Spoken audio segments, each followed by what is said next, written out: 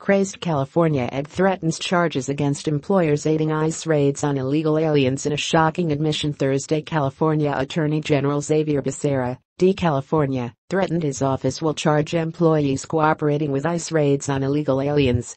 The Sacramento Bee's Angela Hart asked Becerra if the Attorney General's office would take legal action against employers who cooperate with ICE officials. There are new laws in place in California now in 2018 with the advent of 2018. I mentioned two of them specifically, AB 450 and SB 54.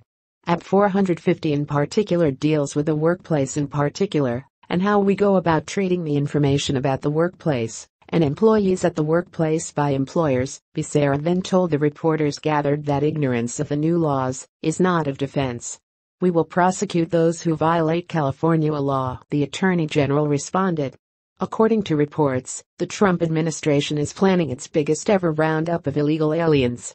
U.S. immigration officials have begun preparing for a major sweep in San Francisco and other Northern California cities in which federal officers would look to arrest more than 1,500 undocumented people, while sending a message that immigration policy will be enforced in the sanctuary state, according to a source familiar with the operation.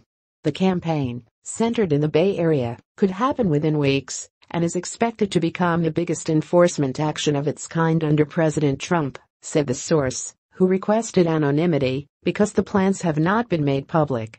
The news comes amid Homeland Security head Kirstjen Nielsen telling the Senate Judiciary Committee Tuesday that her department is preparing to arrest leaders of sanctuary cities. The Department of Justice is reviewing what avenues may be available, Nielsen revealed to Senate Judiciary Committee members.